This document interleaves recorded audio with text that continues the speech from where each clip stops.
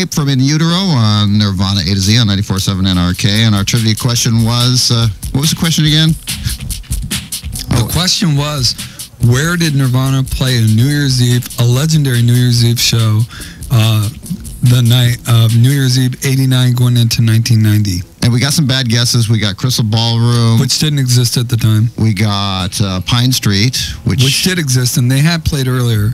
And we got Roseland Theater, which wasn't called the Roseland, which was called Starry Night. And somebody guessed Starry Night, Someone guessed Starry Night. And I can't remember the other guesses, but let's go to the answer, which I believe is the right one. NRK, do you know the answer?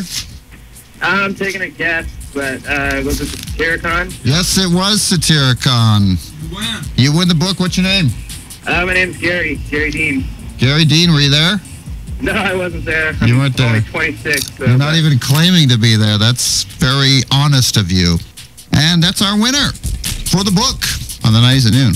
Yeah, and it was a guess. It was a good guess, though. But I was hoping we were going to get some crusty old person. I was there. I was in the bathroom. Yeah. Well, that is believable, actually. Yeah, in I know. the bathroom at Satyricon. Oh, wasn't it? It was horrific.